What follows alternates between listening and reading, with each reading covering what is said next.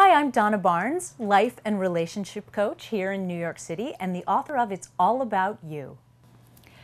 To dump someone can be a really cruel thing. So if your intention truly is to dump them, make sure it's because they did something nasty to you. And then I would really just, cut it off completely. It's best if you can speak to them and let them know, hey, I just don't want to talk to you anymore. But, if it's really that they've disrespected you and they're worth dumping them, then send them a text message, send them an email. I mean, that's a real dump. I just don't want to deal with you. And just, ideally, it's better if you'd sit down and have a conversation with them and break up with them nicely. But if they deserve to be dumped, go ahead and do it. I mean, just ignore their phone calls, send them a text message, say don't call me anymore, or send them an email, or just blow them off completely. It really will send that message. But be careful in doing that you don't anger them. You don't know, if that person's unstable, you don't want to really dump somebody. It's better if you have a nice conversation and tell them.